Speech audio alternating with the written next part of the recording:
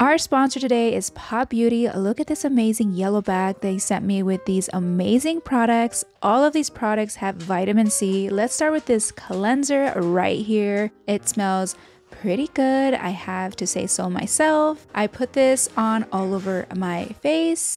Tap, tap, tap. And then I thought, oh, I have a new facial cleanser that I bought on Amazon. It's pink, so beautiful, so easy to put on. Now we have stepped up our game and dried off with a towel. Then leave this gel exfoliator for 2 to 3 minutes. Then we put this serum on. It feels so good. It makes the skin feel so nice. And then we finish it off with this amazing moisturizer. Pop Beauty takes the guesswork out of your beauty routine with easy skincare solutions and makeup for cheeks, eyes, and lips with high quality formulas you are gonna love. Make sure you go check out popbeauty.com. Now let's get into this week's episode.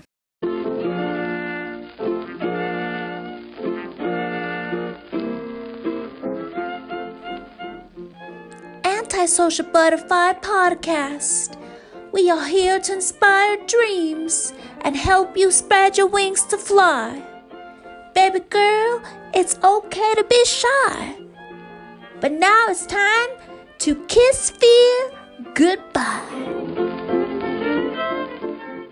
Hello, welcome to Antisocial Butterfly Podcast. Hi everyone, welcome to a new episode to your favorite podcast. Make sure you hit like, subscribe, come back. We welcome you with open arms. I am your host, Lissy Correa. I am a makeup artist. I love to inspire people and share fun stories, talk about trendy celebrity news, and share some motivation to get out of your head and start living the dreams that you were meant to live. This week, we have a brand new episode talking about makeup brands, how they got started, who is the founder. I am so curious and always wanting to learn more about the companies that I support and love.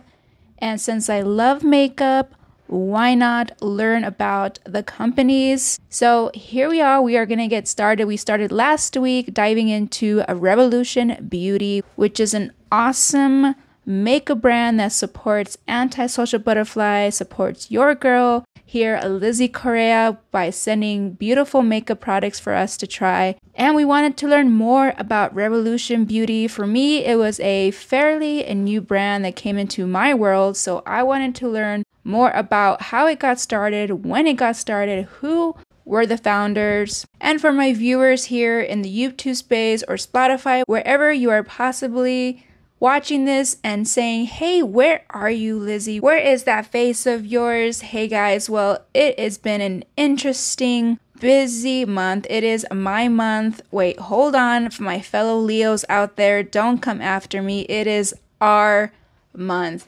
Leos, as you guys know, we celebrate our birthday the whole entire month. It is our month to celebrate it every single day. Today, when we are recording this podcast, it actually happens to be Kylie Jenner's birthday. Happy birthday, Kylie Jenner, my fellow August baby sister. I know Kylie Jenner has been getting a lot of heat lately, and it's her birthday month, guys. Let's maybe loosen up. For those who may not know, she got a lot of heat because she flew her private jet for only 17 minutes or something about that nature. People were like, why are you flying your plane?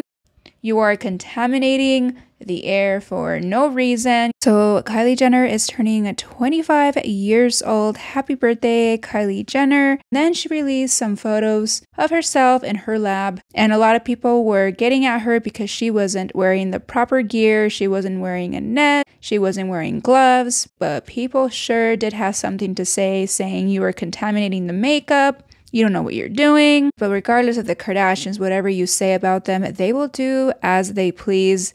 They will keep moving along, keep making that money. On other Kardashian updates, our girl Kim has broken up with Pete. A lot of people knew that this was going to end very soon.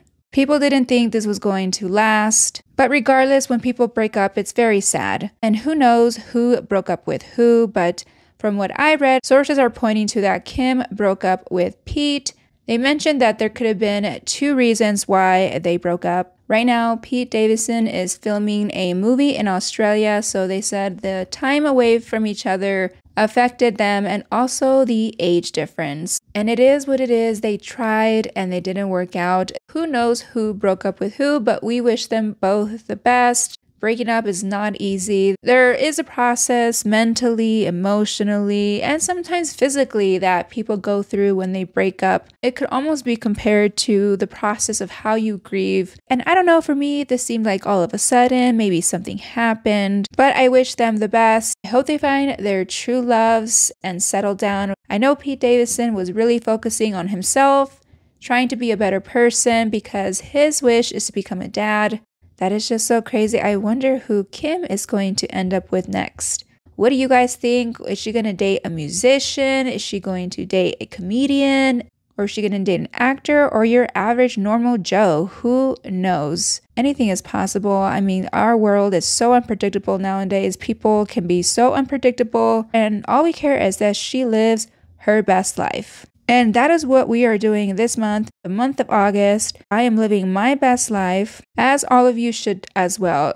It doesn't have to be your birthday to feel great about yourself and to really focus on self-love and self-care. We all deserve that attention and we all deserve to feel great. It doesn't have to be just once a year. So if it has been a while that you've booked that massage, or if it's been a while since you got your nails done, go get that done. Go pamper yourself. Treat yourself. Now, of course, we all have to budget. We have responsibility, but it doesn't mean you're getting your hair, nails, you're getting a new outfit, you're spending and you're buying a whole makeup collection and now we're spending $500 on ourselves and then we feel guilty. No. We are not causing that crazy cycle. We need to first do it in baby steps. So maybe just do one of those things. Okay, let's get into this makeup brand. Let's get into learning about Urban Decay. I have loved Urban Decay Cosmetics for so many years. When I first started my love for makeup, Urban Decay was one of those first brands that I immediately gravitated to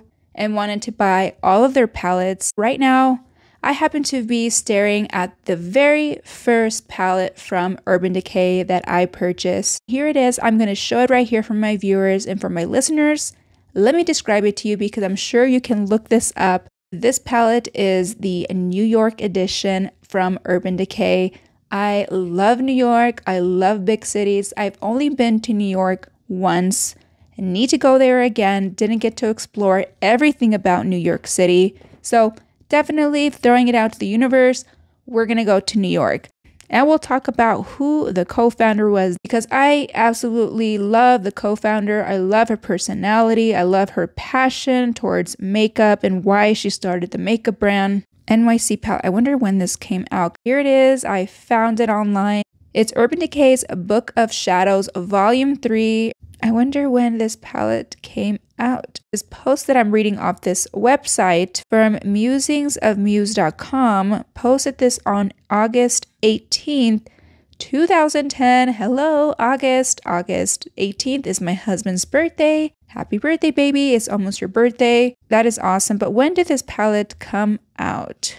Let's type in release date. This is what I love about Urban Decay Cosmetics. They were great at storytelling, creating such a cool experience. So not only did you get amazing makeup, the palette itself, it gave you a cool experience every time you grabbed it. So there's this little slit in the box that you would pull out and the eyeshadows would slide out. And here are the colors in this palette: 3, 6, 9, 3, 4, 8, 12, 16. So in this palette, so there is 16 colors here. Can you believe that all the eyeshadows in my palette are still there? I think the one I use the most is Smog. I was looking at this photo. I'm like, I was getting sad because I'm like, I don't have this top part, and I do. There is another flap. There's another flap here on the side, and the top flap opens to reveal a pop-up illustration of New York. It also has a mirror in the top. I don't know, I love the concept of the pop-up illustration, how you had to pull the flap to get the eyeshadows. The eyeshadows, for one, were really different.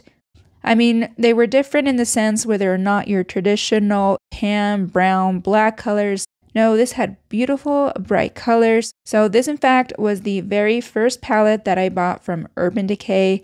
I still have it, and if you don't know that makeup expires, it does. Your makeup, every bottle should have the expiration date and let you know for how long you should use it for. So make sure you're mindful of that. So when did Urban Decay get started? I want to look up where can you buy Urban Decay, because I know you can buy it in Sephora. Where can you buy Urban Decay? Okay, so yes, you can buy it at Ulta, Sephora, I know for sure. So Urban Decay got started in January in 1996 in the sunny Southern California. And who are the founders? The founders are Wende ZOMNIR from Laguna Beach and Sandy Lerner. I really didn't know nothing much about Wende or Sandy or their relationship or how they got started. So let's learn more about Wende, because I am so interested to learn about entrepreneurs when they start businesses. It is not easy to start a business, especially during the times when they were launching their makeup in the 90s. The makeup industry was really different back in the day. It was harder to be successful, harder to climb that ladder, because around that time,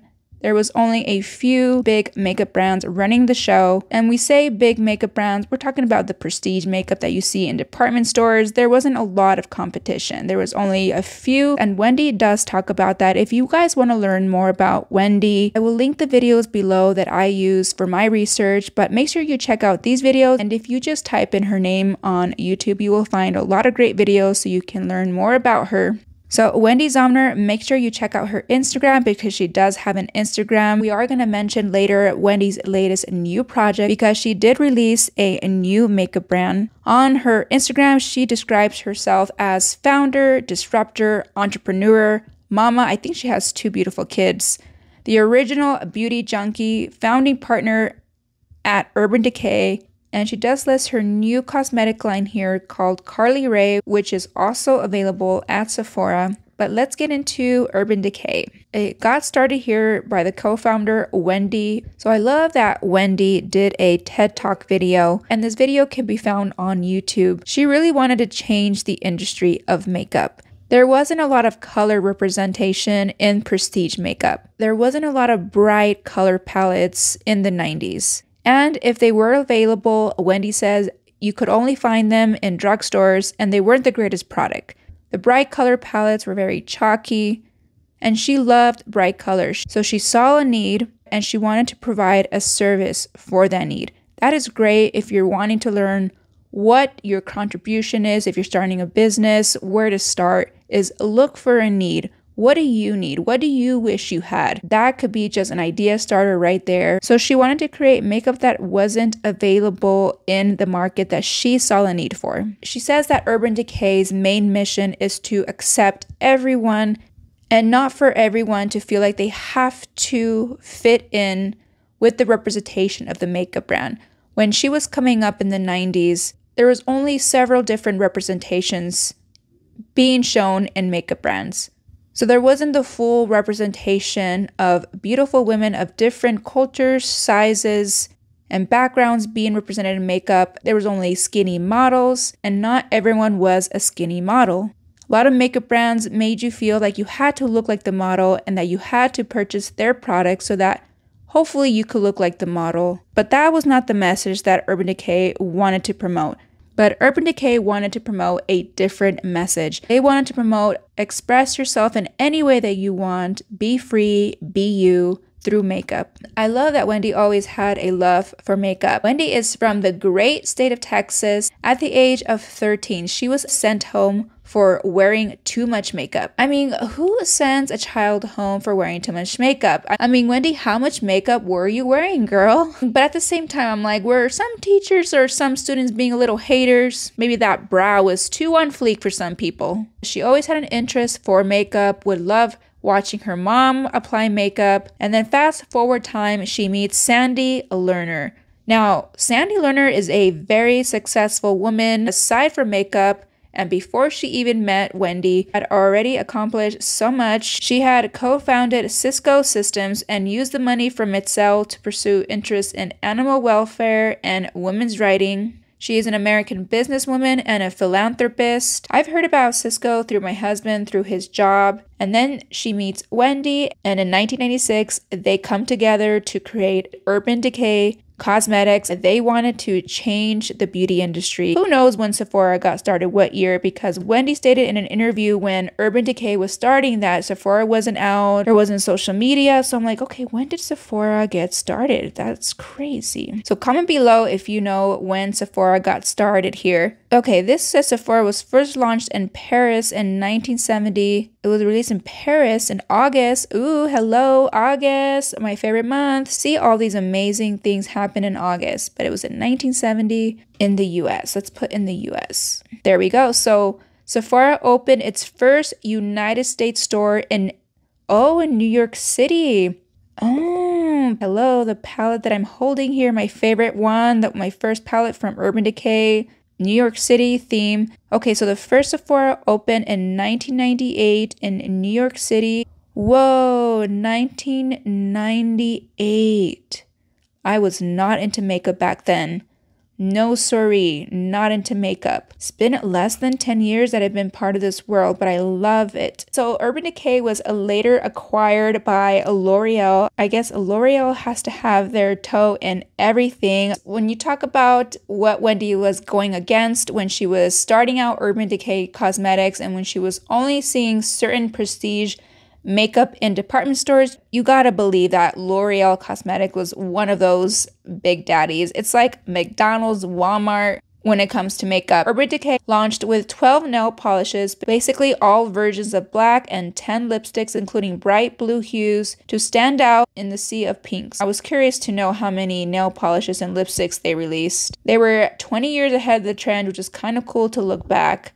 Yeah, I mean, for them to release those crazy colors back then. Here's a favorite product of mine from Urban Decay that I love, and it's their glitter eyeliners. The Midnight Cowboy is a beautiful beige shimmer color that almost any woman could love to wear. Yeah, I love their glitter eyeliners. All of their eyeliners are great. Their palettes, I mean, their naked palettes. I have a collection of all of their naked palettes. And I'm proud to say it's kind of full circle because I am now working with Urban Decay Cosmetics. They do send me products from time to time, and I just can't believe, and I'm super blessed and thankful for the opportunities every single day. No matter how horrible my day is going, I try to always start my day with gratitude, end my day with gratitude. And it's so easy to get lost with chasing the next goal, and I've done that so many times. But I always try to go back and appreciate the small wins that I had. And for me, this was not a small win. When Urban Decay sent me the first PR, I literally had to just stop and just take in the moment because I know I was going to go back into my room and get the next product and do a video. And that was it. I wanted to just really enjoy that moment. And I will always have a very soft spot and a close place in my heart for Urban Decay because for them to send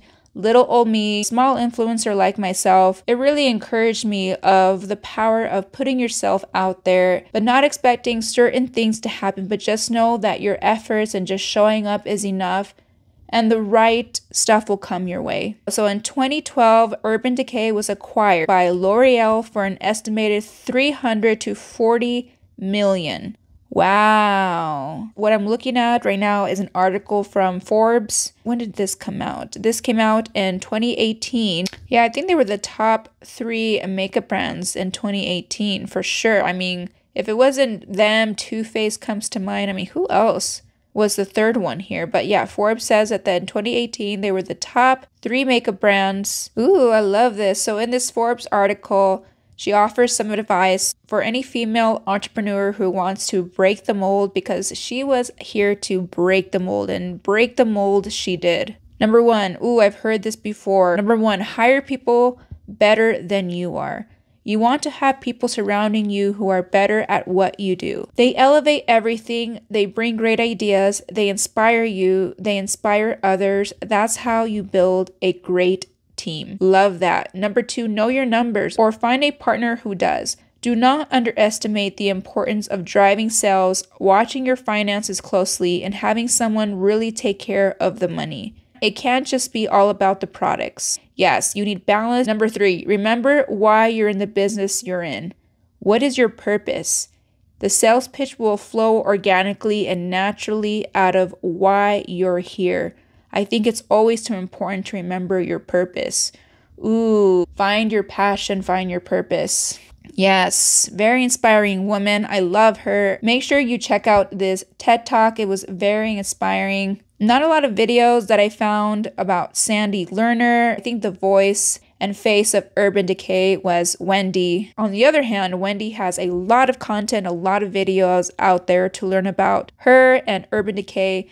Now, we did talk about that she does have a new makeup brand called Carly Rae. It is a clean makeup, so clean products. And is she holding a blunt? Okay, what are we here? Does it have like THC in it? So a tinted elixir, a primer, okay, mascara, eyeliners, oil, so face products. Okay, so this brand serves up freedom, Taco Tuesday energy, love that, and golden hour magic that's open to all. Made of clean formulas, dirty minds, and sexy sustainability, Carly Rae is a California beauty unfiltered. We blend makeup with wellness and create innovative concoctions with innocent ingredients desired for less makeup, more living. Life is too short to spend it getting ready, so let your hair down and come play, and maybe take your top off if you're feeling it.